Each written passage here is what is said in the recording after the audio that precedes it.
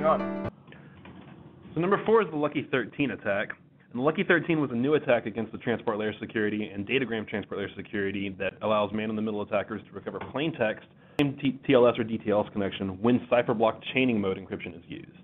Now it's important to note that this attack arose from a flaw in the TLS specification and not necessarily a flaw in its implementation. With this research is Professor Kenny Patterson and Nadem Alfardin, whom both had previous experience in analysis of secure network protocols, including IPsec, SSH, TLS, and DTLS, and these two also played a part in the previous RC4 weaknesses that Matt just discussed.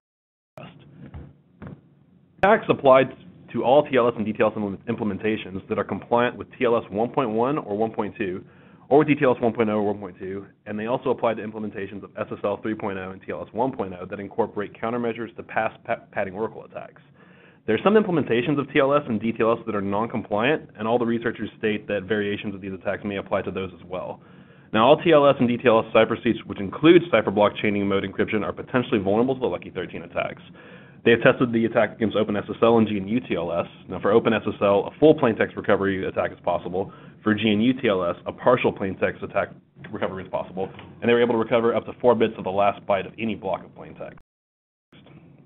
Now, it abuses something that's known as a padding oracle attack, which we've mentioned a couple times so far. A padding oracle attack is a cryptographic side-channel attack that is performed on the padding of a crypto message. Now, plaintext messages often have to be padded for encryption, and the padding attack works against the portion of TLS that performs encryption and ensures the honesty and integrity of data. To understand this, we have to know how hash-based message authentication code, or HMACs, work. Now, TLS typically uses HMAC with either SHA-1, MD5, or SHA-256 as the hash function. They share similarity in that each one processes messages in blocks of 64 bytes.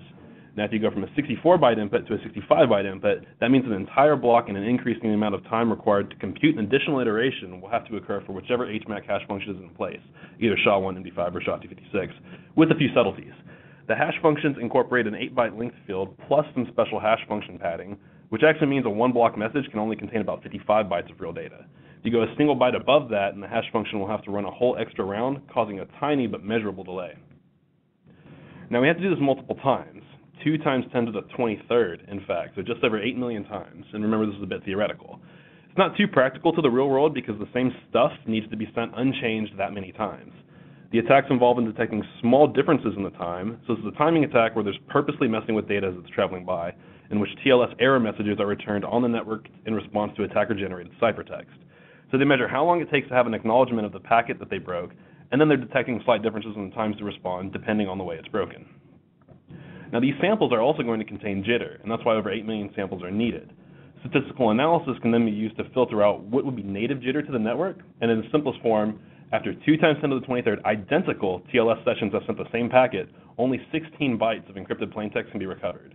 Now, that's not a lot of data for an arbitrarily large number of matching TLS sessions, matching being the key point.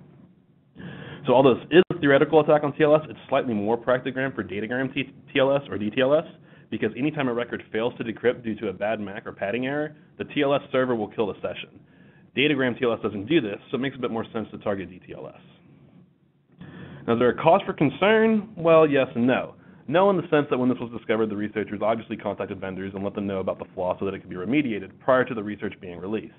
Then again, they also warned that it is a truism that attacks only get better with time, and we cannot anticipate what improvements to our attacks or entirely new attacks may yet to be discovered.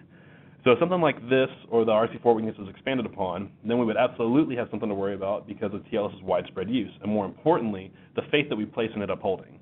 So it's great that this was discovered and fixed, yet we should absolutely be cautious about any improvements to this attack that may move it out of the theoretical realm and into being actively exploited.